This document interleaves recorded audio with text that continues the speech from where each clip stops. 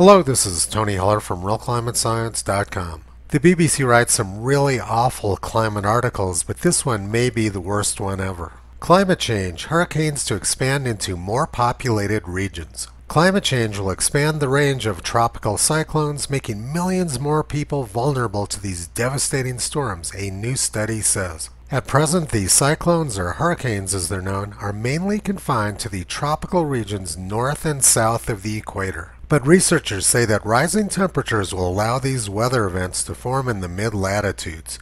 This area includes cities such as New York, Beijing, Boston, and Tokyo. Now let's take a look and see if these claims make any sense. This is a map of all known tropical cyclone tracks since the year 1850. Most of them pass through the mid-latitudes and almost none of them pass near the equator. Cyclones can't exist near the equator because there's no Coriolis force. Coriolis force is caused by the rotation of the Earth, and it's opposite in the northern and southern hemispheres. Thus, there's no way for a cyclone to form near the equator. This is very basic atmospheric science, and the BBC got it exactly backwards. Now let's look at their claim that hurricanes will expand into New York, Beijing, Boston, and Tokyo. The most intense hurricane ever to hit the northeastern U.S. occurred 200 years ago in 1821. It would have completely destroyed lower Manhattan, except for the fact that it came in at low tide. The 1821 storm left communities, farms, and churches in ruins from North Carolina to New Hampshire. And a few days later in 1821, there was a terrible tornado outbreak in New Hampshire and Massachusetts.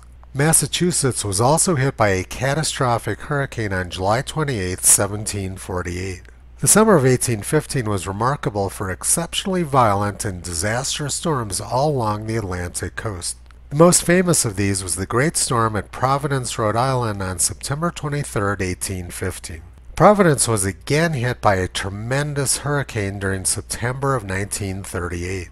The 1938 storm was the largest known storm to hit the northeastern U.S. My mother remembered looking out the window of her home in Brooklyn and seeing trees bent all the way over double to the ground. Providence was 12 feet deep in water and 250 people died in that area. The total storm toll was 462. New England hasn't been hit by a major hurricane since 1954, but during the summer of 1954, they were hit by two within 2 weeks. Hurricane Carol hit on September 1, 1954, and then Hurricane Edna hit 10 days later. Hurricane Carol toppled the belfry at the Old North Church in Boston, where Paul Revere started his ride. But the BBC says that future hurricanes in Boston will be due to climate change. Later in 1954, Hurricane Hazel became the deadliest hurricane in Canada's history, striking Toronto. Hazel also devastated much of the United States on its way to Canada. The BBC also said that cyclones would be something new for Tokyo. My beautiful wife Kyrie is from Tokyo. She plotted this graph of landfalling typhoons in Japan since 1951. There hasn't been any trend over the last 70 years, and last year during 2020 they didn't have any typhoons at all. In 1934, a typhoon hit the Tokyo area with winds about 200 miles per hour. The 1934 typhoon killed more than 3,000 people. Tokyo also had catastrophic typhoons in 1949 and 1958. Tokyo had a deadly typhoon during April 1925, a few weeks after the deadliest tornado on record in the United States. During 1919, a typhoon in China killed 3,000 people. And 3 years later, in 1922, another typhoon killed 100,000 people. This article from the BBC got everything exactly backwards. But to be fair, there's some pretty close runner-ups to this awful journalism.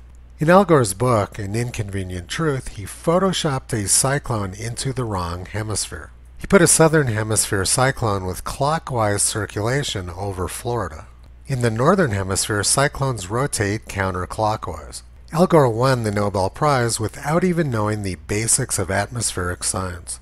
Another close runner-up was this story from 5 years ago.